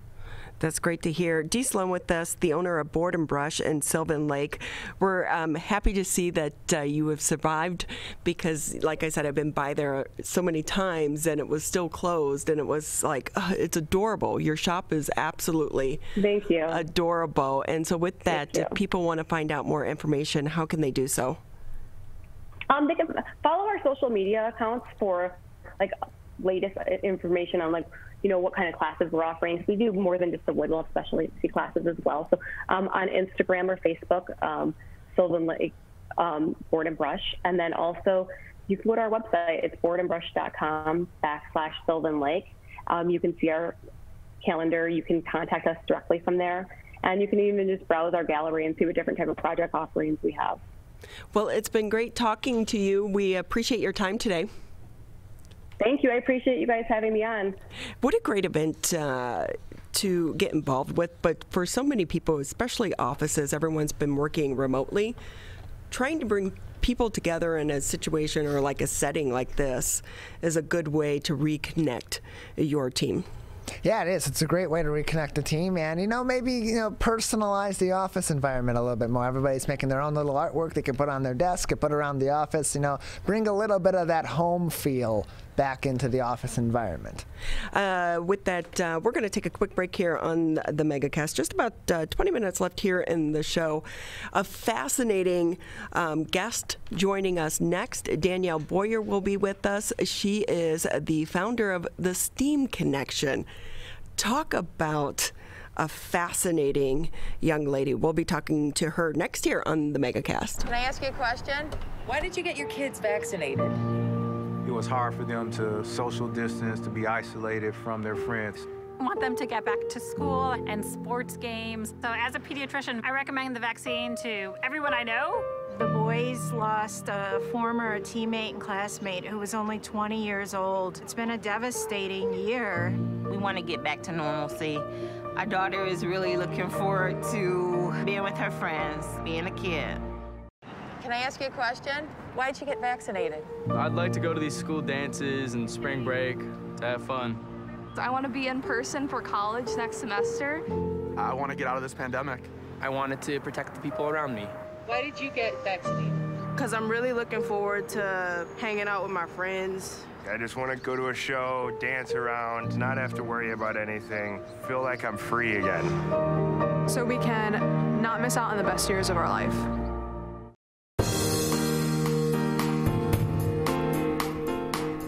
Welcome back to the Friday edition of the Megacast. We made it through another week, Tyler. Yes, we have. Another week down and one more interesting interview to do today before we call it a week and return Monday at 10 a.m. And we are ending the week with a fascinating interview. Danielle Boyer joins us now on the Megacast. She's the founder and CEO of the STEAM Connection.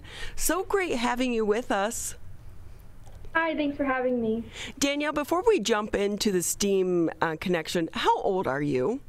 I'm 20 years old. And I'm sorry to ask you that because I know, I went to college in the South and you're never supposed to ask a lady their age. Oh, I don't mind. But you have done so many great things and you're only 20. What motivates you? That is an interesting question because honestly, so much contributes to what motivates me. But the biggest thing that motivates me is my students. I'm an educator. My nonprofit, the STEAM Connection, is based around teaching kids and working with kids in the community.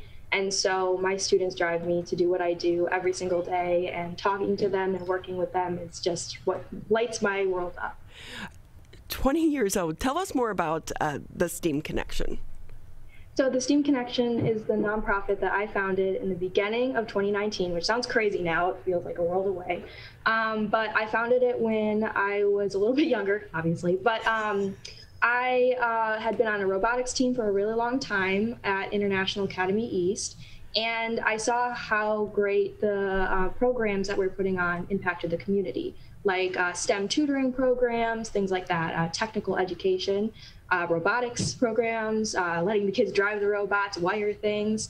And I was like, I want to continue to do this even after I graduate. So I founded my nonprofit. STEAM stands for Science, Tech, Engineering, Art, and Math. And in that same month, I launched 6 books and 1 robot. And so I have not stopped since then. I feel like I've done nothing with my life, and I'm a lot older than 20. But what's it been like for you doing this journey? Because you're impacting and sparking imagination in the hearts of these kids. Well, it's exciting because I get to combine my passions for helping others and making things every single day. I'm actually speaking to you right now from my headquarters of the STEAM Connection. And as you can see, I've kind of decked out the entire room. I have little robots everywhere. I have a gecko robot. I have my art on the walls. My students come in person sometimes, but mostly now because of the pandemic virtually.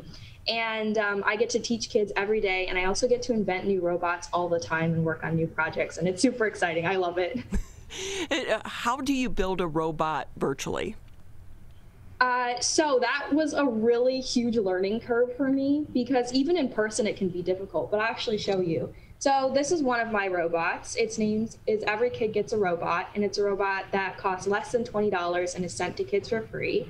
I say the robot has driven farther than me because it's actually gone to tens of thousands of kids in more countries than I've ever been.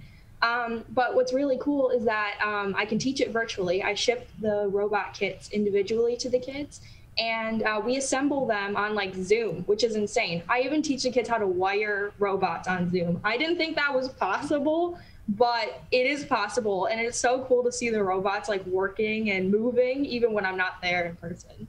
So with that, Danielle Boyer with us here on the Megacast. She's the founder and CEO for the STEAM Connection. Danielle, I know at the heart of your nonprofit, it's about trying to diversify the industry as well and attracting different voices to the industry. How do you go about doing that? Well, I think it's so important to make the technical space a representative one. Not only for my students, but also for like college students and professionals as well. I know when I've walked into different engineering spaces, sometimes I'm the only woman, and it's a little crazy. You definitely feel like you stand out and you don't belong. And I wanted to create a space that where every kid belonged and where every kid knew that they mattered and were represented in that space. And so I can't always say the same for other spaces, but within the STEAM Connection, the kids see artwork that represents them. They have mentors and teachers who represent them. our entire organization, we're minority run, which is really cool. And we're all students, which is even crazier. And we just want to give our students the role models that we never had. So talking about that, we're students. Are you in college now? Yes, I am. I just finished a program at the University of Vermont in neurodevelopmental disabilities for youth. And that was really cool. It was like a fellowship program with an awesome mentor. I loved it. Was it in person or virtual? It was all virtual. I was so thankful. I'm like, I can still work and, do the program too. I'm sitting here, I'm like, you're a super smart kid, aren't you, Danielle? I try. I study a lot. I try. So with that, where do you want to see the STEAM connection go? Well, I want to see the robots continue to reach many kids around the world, and I want kids to know that they belong in technical education, that they belong in robotics, and they belong in engineering and software development. I want kids to know that. And so I see myself making robots for a really long time and bringing in even more awesome people to help with that. And yeah, I see the robots, as I said, driving onward even farther than me. And with that too, when you've been able to reach some kids and they built their first robot, what was that experience like for them?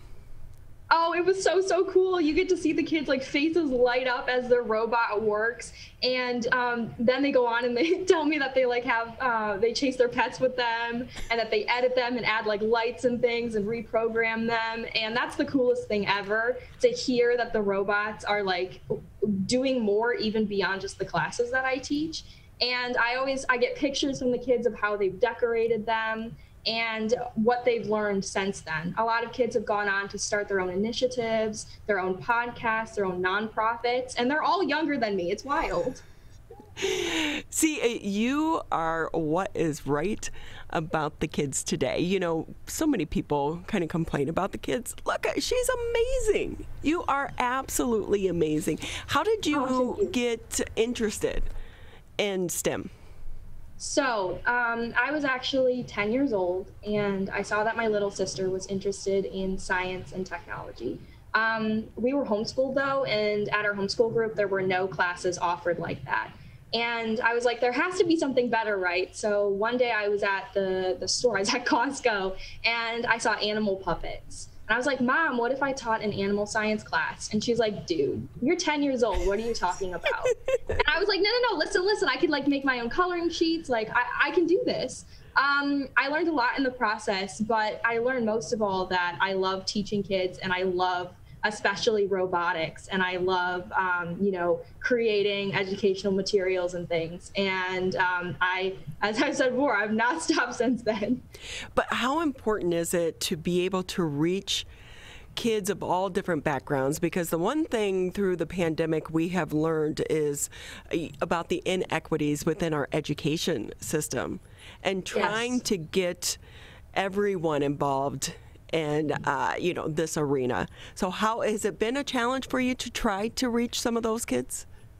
So accessibility is one of my biggest focuses for every single kid. That's why I took the neurodevelopmental disabilities program. I want to make sure that every kid's represented and every kid has an opportunity to learn and to be able to pursue what they love. One of the biggest focuses for us was the problems centering around Wi-Fi access, because a lot of kids, especially in rural communities, especially rural Indigenous communities, don't have access to it. And I'm Indigenous, so it really, really matters to me a lot. And so I was like, what if we put the robots on a pre-programmed loop, and the kids can still wire everything, they can still assemble everything, but we do not need internet access. And we started rolling that out, and it's actually in effect, and it's working, and the kids can build their own robots without internet access. So the points of accessibility is just so important to me, because some kids get left behind, and our world is becoming increasingly more technical. We need people in tech in every single industry, and we need everyone to exist at the same level in tech so that they can thrive in their future careers. Since starting your nonprofit, how has this opened up your world? That is a very big question.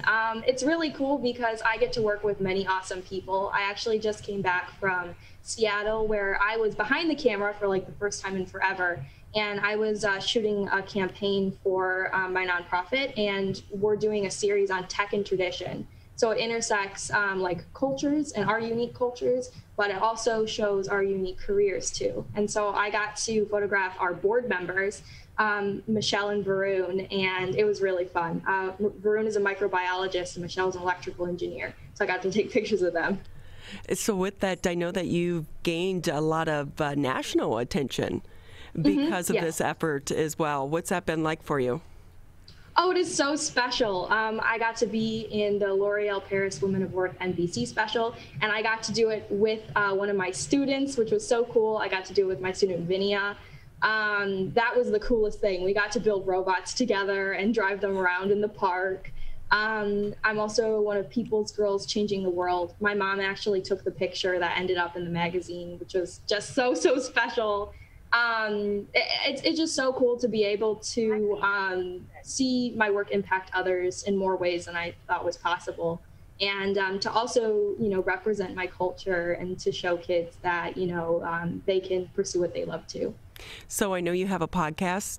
Do you want to, where can people find that? What do you talk about? So my podcast is actually with the student that I just mentioned, Vinia. She's 13 years old, which is insane. Wow. We just recorded another episode yesterday, and it's called Hands-On Techie Talks, wherever podcasts are uploaded, wherever your favorite is. So Apple Podcasts, Spotify, etc., Audible. And we talk about environmental innovation for kids, and we talk about how to use technology for good and how to treat others with kindness through tech and through science. And it's really fun. We just talked about biorobotics, which is my career destination goal, is building robots that are like animals. So, and what is your career goal? To definitely one day have a show where I can build robots with people all around the world and kids all around the world, and learn about animals at the same time. So animals and robots, that's my goal.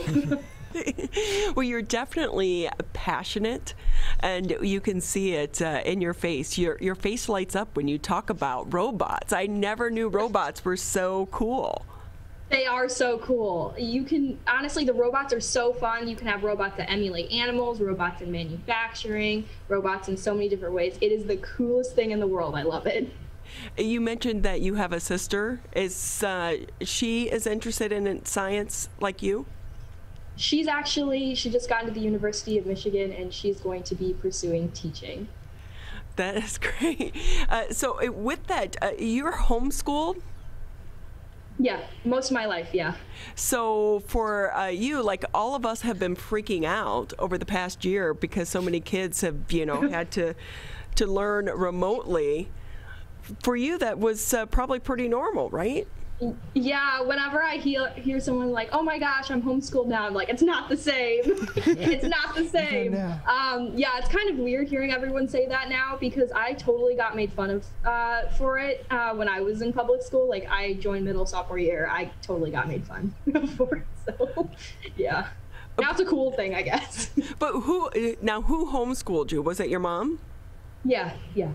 Well, did she have a teaching background at all? Nope, no. She is an artist, so it was definitely an interesting environment. It was really cool though. I got to learn with my sister, and we got to participate in a homeschool group. We did art every morning. That's how we woke up, and yeah, it was really interesting. My dad's an engineer, so I like to think I have the blend of both of their backgrounds. You definitely seem to, and I will tell you, your mom did an amazing job, because she'll be happy to hear that. I mean, you're 20.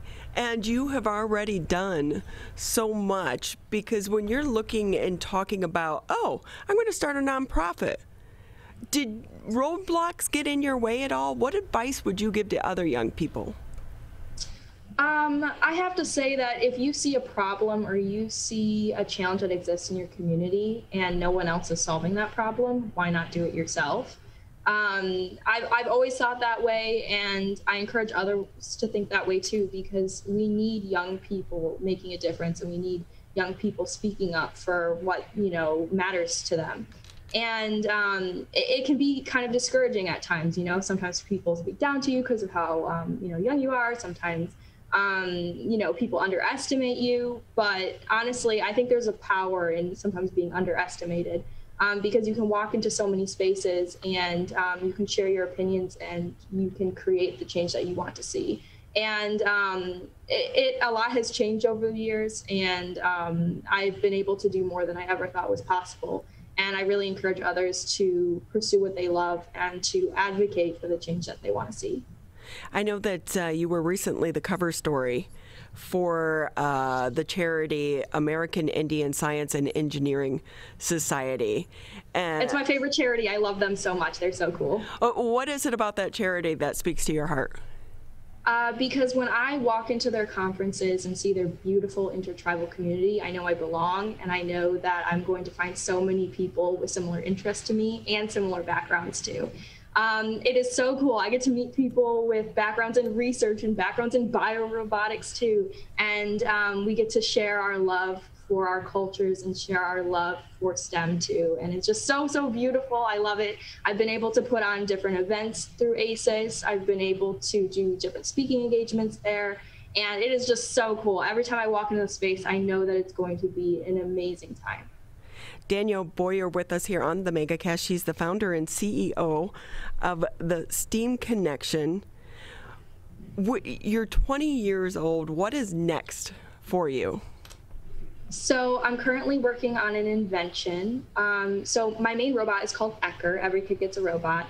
And I'm working on a new project called Kerr BioBots, which is intersecting biodegradability and robotics. I can't say a lot about it, but I'm working on this new invention, and it was just, we just got funding from Verizon and the Clinton Foundation through their Social Innovation Challenge. So I've been working on cooking up a new invention so that kids can manufacture their own robots no matter where they're from. I like that, cooking up. So mad scientist time. And how has it been for you to try to get some of these projects funded? It has definitely been difficult, especially during the pandemic, to get funding and backing. But we've had a lot of really great supporters like Dassault Systems, who creates the software that we use to make the robots, and like Ulta Beauty donated through the L'Oreal Paris Woman of Worth program. It's just so amazing. And the support really does mean a lot because these projects are expensive. We give away everything for free. So yeah, we definitely appreciate all the support that we can get. So are you working out of your house, or do you actually have a space that you work out of? I actually have a space. This is our headquarters. It is just a room where we have like our 3D printer, our soldering station. We have a bunch of electrical diagrams on the wall, and I'm sitting at a workbench that is just covered in robots. I have a toilet paper tube robot. I have Legos. I have wiring diagrams, screws. Everything. I have everything. We've had a couple people on talking about the 3D printers. Those, they're so cool. I mean, they are. What do you do with yours? So actually the robots that I design are 3D printed in a bioplastic called PLA. And I'm showing a chassis right now. So the chassis is the body of the robot.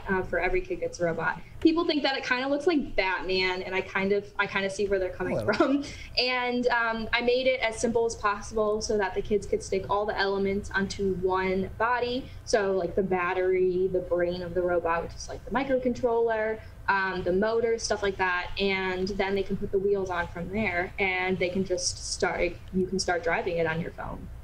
So Danielle, with it being a nonprofit, I'm sure you can always use donations. And if someone is listening or watching right now, how can they find out more about your nonprofit?